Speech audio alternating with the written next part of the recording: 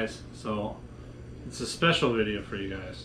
I'm going to start a few of these. They're going to pop up at kind of random.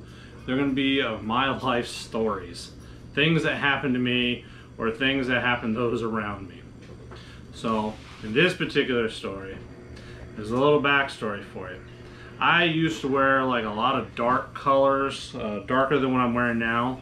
This is kind of like a maroon. I usually tend to stay away from blacks just because of how hot the shirt, how hot it is here in Arizona.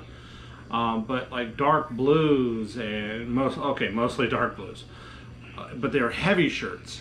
So one day I got a kind of wild hair and wanted to go to like a lightweight shirts and more colorful shirts. Put more, color and diversity of my wardrobe into my wardrobe. So I went out and got one of the brightest colors I could find. So I have shorts and a shirt that are this color, okay? And I always say, when people look at me or ask me, why neon? Okay, I mean, like, this is literally a highlighter yellow color, okay? Reflective. Yes, it is very really reflective.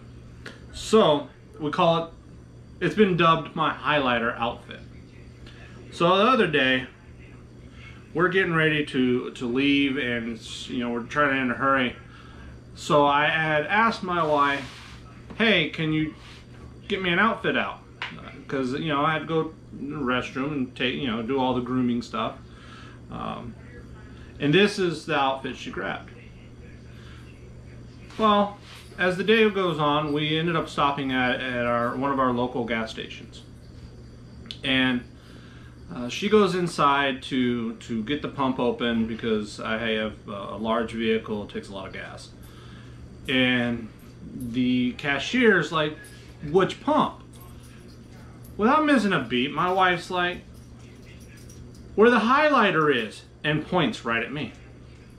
The lady turns around, takes one look at me, turns back around, looks at my wife and goes, you let him out of the house like that? They both laughed. They both thought it was funny.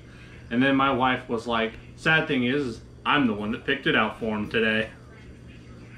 So that was just a little blurb of what happened to me the other day.